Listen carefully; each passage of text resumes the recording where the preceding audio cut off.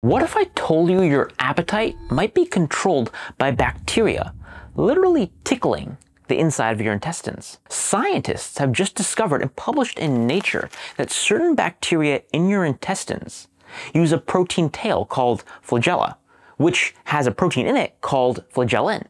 And this flagellin sends a signal to your brain. Here's how it works. When flagellin touches special receptor cells called neuropod cells in your gut lining, those cells release a hormone called PYY, a satiety hormone, which sends a signal via the vagus nerve, the 10th cranial nerve, to your brain.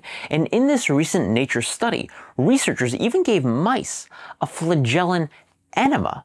And the mice that got the enema ate significantly less than the control mice, despite no added calories or nutrients. So yeah, microbes might be pulling the strings of your hunger like you're a puppet.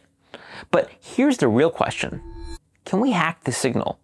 Well, you're going to need to tickle the link in the notes to find out more.